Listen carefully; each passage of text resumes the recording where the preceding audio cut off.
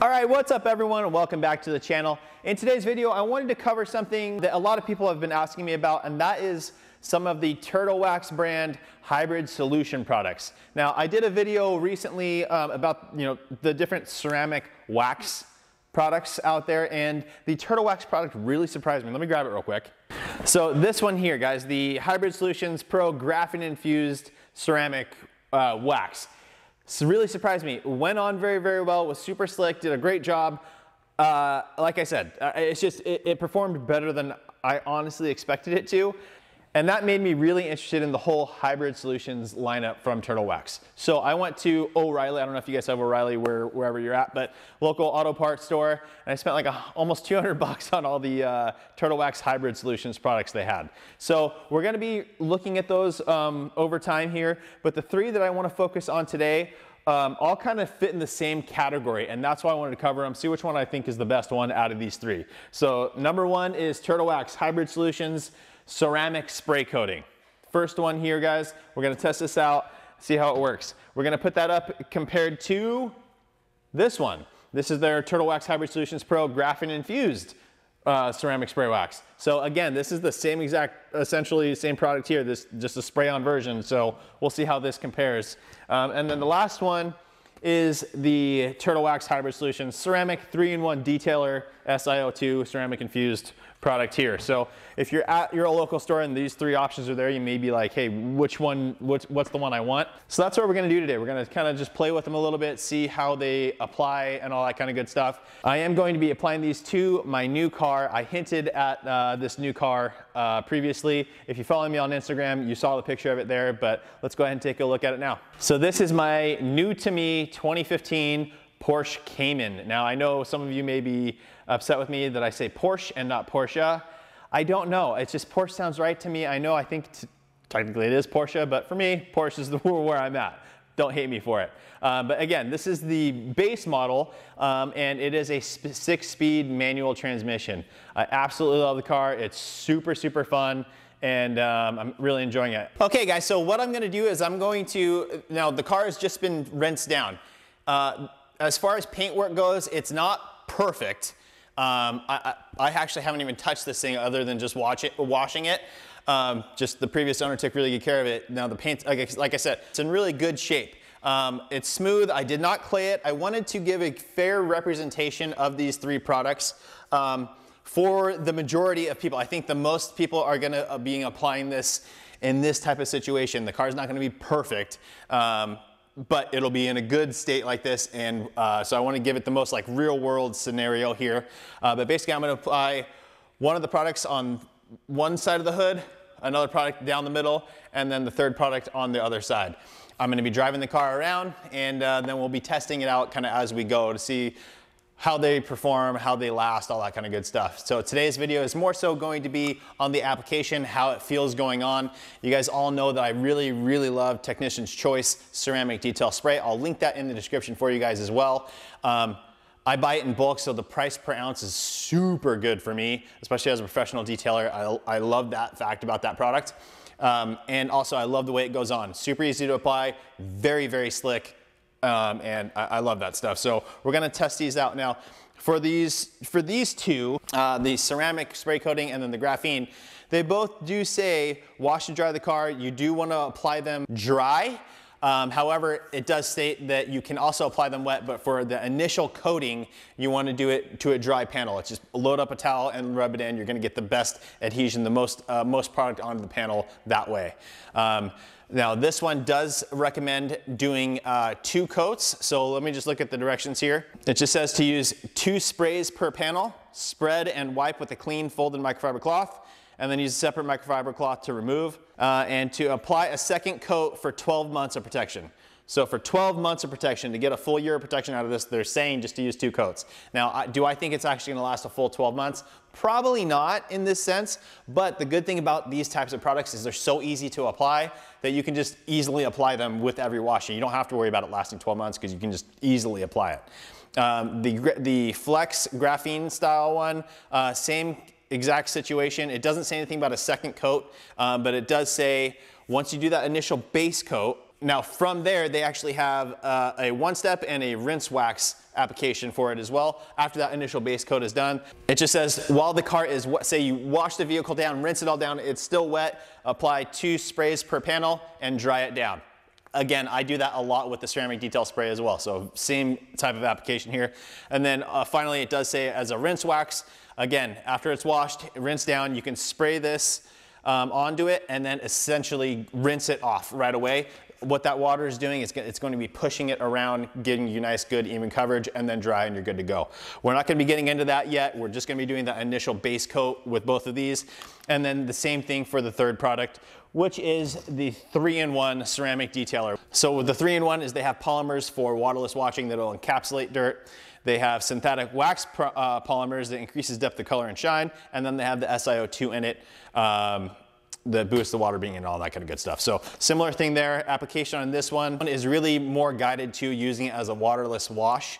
So that's obviously the difference here, but can we use this in place of those two? That's what we're gonna test and find out to see if this is a good option for you.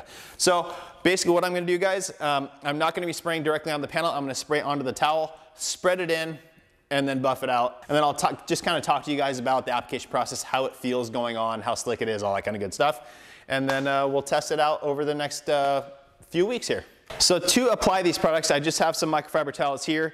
These are the ones that I talk about them all the time. I sell these on my site, but I also can list a very similar towel that's available on Amazon. But basically it's a 300 GSM 80-20 blend, and it is edgeless, meaning there's no edge to that. It's just a laser cut edge, and there's no tags on it. The reason I like that so much is because it just reduces any chance of marring the paint because there's no edge or tag.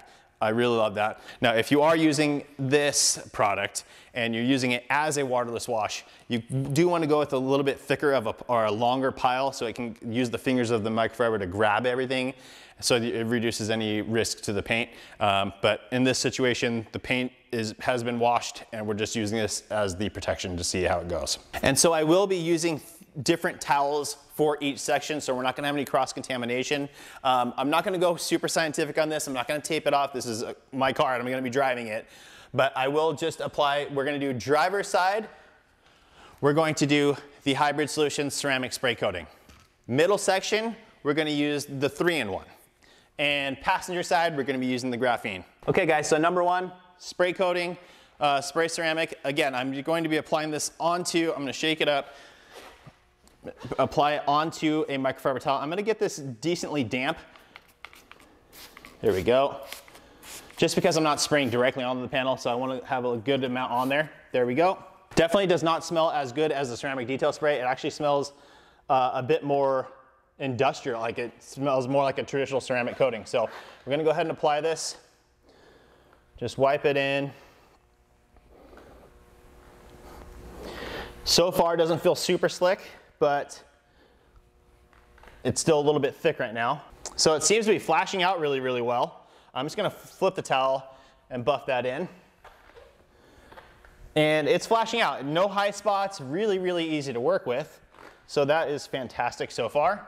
All right, we are all done with that one. So only used one towel because I was able to flip it. Now next up, we're gonna be using the 3-in-1. Again, this product, if we were using it as a waterless wash, you would wanna spray it directly onto the panel. But in this situation, again, we're just gonna be applying it with the towel. It smells very similar to the other product, maybe a little bit more fruity, but very similar. So I'm gonna be reaching over to this midsection here and applying it.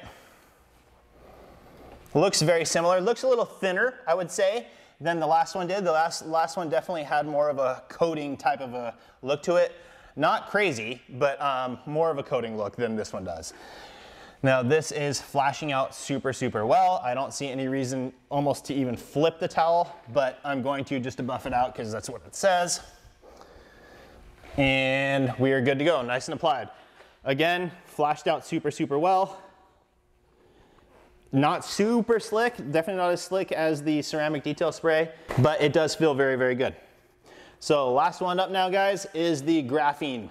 So I'm gonna go ahead and shake that up. You definitely wanna shake, especially with graphene, they tend to separate. It's a darker color. It tends to separate and settle. So you definitely wanna shake that up so you get a nice even distribution of the graphene. Okay, so here we go. Again, just a couple sprays onto a towel. Okay, and now our final side, the passenger side. So go ahead and wipe this in. Now this definitely seems much watery, much more watery than the initial ceramic did. If it is, I don't know, but it just appears to be thinner to me than the other one did.